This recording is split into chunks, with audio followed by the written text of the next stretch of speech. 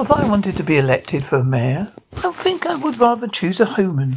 But a horse has been made a mayor in his home village. Patrick, a miniature jet-setting horse, regularly visits the next Guinness in a pub.